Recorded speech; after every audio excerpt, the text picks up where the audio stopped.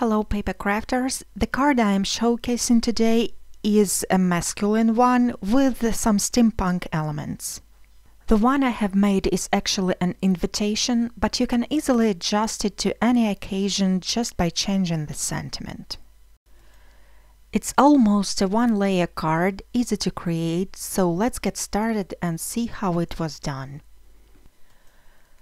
I have folded a piece of grey metallic cardstock in half, and then I'm going to position a die on top. This one is the largest one from Old Letters die set by Gummiapan.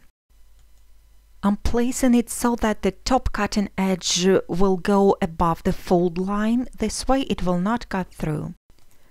I have secured the die with a washi tape and now I'm sending it through the machine. Outline dies like this one cut through 2 layers of cardstock without any problems. So now I have created a card base with tattered die-cut edges. To create a circle framed window, I'll be using these 2 pinpoint dies.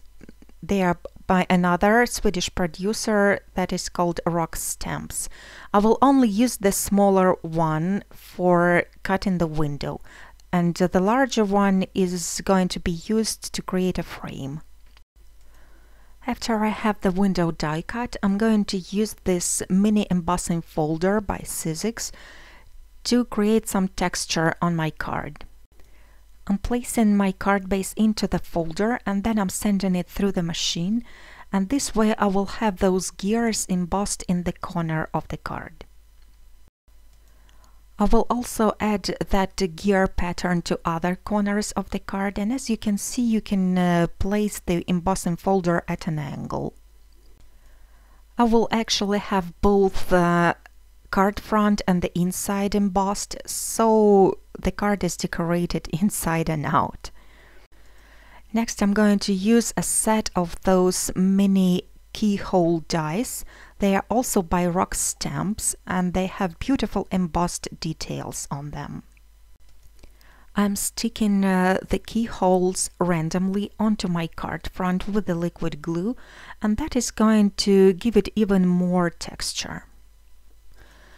I have used the 2 circle dies that I showed you earlier to die cut 3 frames out of the same grey cardstock. And now I'm going to stack all 3 frames because I want that frame to have a bit more dimension than the rest of the card. Once I have built up all the layers, I'm applying more glue onto that frame and attaching it just around the circle window. Then I'm going to use metallic rub-on paints to add some highlights to all the embossed areas.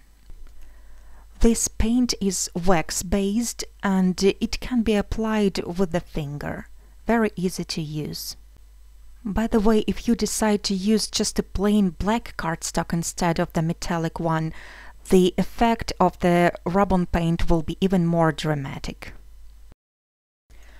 For the sentiment, I'm going to use this invitation word die. It's also by Gummiapan, and again I have it die cut 3 times. I have stacked all 3 layers and now I'm attaching the sentiment to the card front. I'm pressing it down to dry for a few seconds.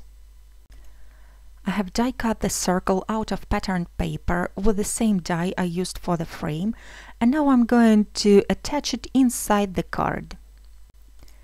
I have traced the window with a pencil to see exactly where I should attach the circle, and then I'm just pressing it down to stick. These key dies are by Magnolia. I will only be using the heart-shaped one for this project. For the key, I have also stacked the 3 layers of cardstock, and now I'm attaching a small brad onto the loop on the key.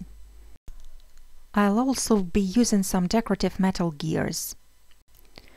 Now I'm going to attach a key with the liquid glue right inside that window. Then for sticking down the gears, I'm going to switch to the hot glue because it dries instantly and it's also perfect for attaching dimensional elements.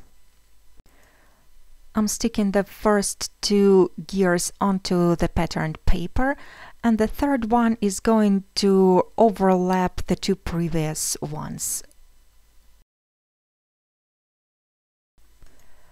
I'm also going to add two more metal gears right onto the card front. I'm slightly overlapping them. I have used the same patterned paper and the die from the same old letters die set to cut out this small piece of paper that I'm going to attach inside the card, and this one is for writing the date and time of the party. And that finishes my card for today.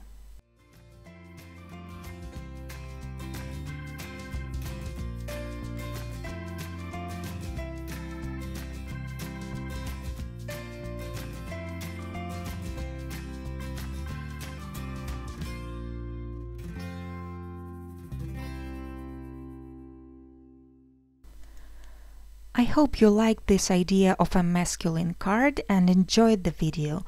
Thank you so much for watching. I'll see you again really soon.